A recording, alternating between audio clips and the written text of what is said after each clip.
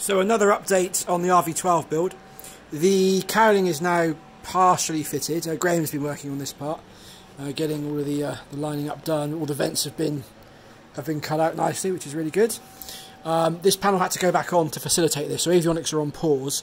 But where we have got to with the Avionics Install itself is the main wiring looms are now all routed through the aircraft properly.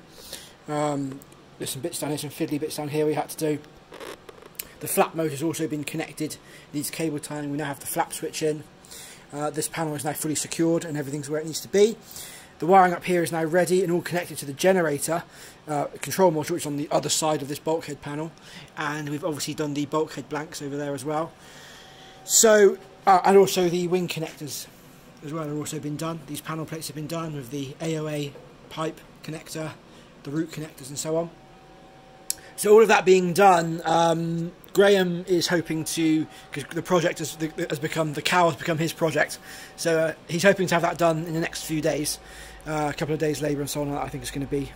And then, in the meantime, I'm going to finish off some wiring at the back of the aircraft. Some of these wires need to come up through for things like the hinge pins, the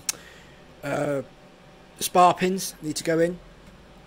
And once you've done that, this can then come off, and hopefully Graham's finished his bit. This will come off, and I'll finish building all of the avionics in here, so the touchscreen, the radios, the transponders, and everything else, and start to plumb some of this wiring up under here.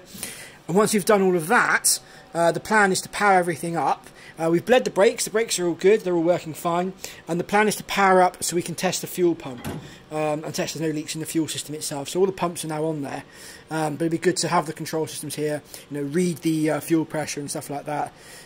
We could link the pipes together on the engine bay and test this before, but I think we're going to be okay, to be honest. But it's nice just before we close all these panels out fully and start tying all this wiring down, finally, it'd be nice to test the fuel system and just confirm that everything works as it should. We don't have any leaks in any of these fittings down here, and obviously any of the fittings that run up through to the front of the plane in there.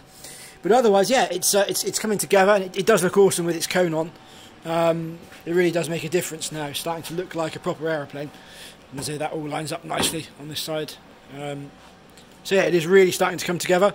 And after this, the plan is to put the tail cone on and actually turn it around, and because this garage is about 27 feet diagonally, so we should be able to fit it in diagonally with the tail cone on, not with the empennage of the stabulator, but with the tail cone all fitted on as well. And that will allow us to finish the actual canopy. And with the canopy fitted and the tail cone fitted, we can then wheel it outside, test fit the wings and get the wings all fitted, final build up the control systems, because the wings are removable, so we'll final build all of the controls for the wings and everything as a final fit. So when we want to, we can just remove the wings. Excellent. And then we'll start to arrange a full and final inspection with Morris, our inspector. Then we'll build up the stabulator, the vertical fin and everything else here. We'll do the engine run up here as well at the house, and if everything is together then and working as we expect, the next step will be to obviously arrange with Morris to get it to the airfield and start to look at flight testing.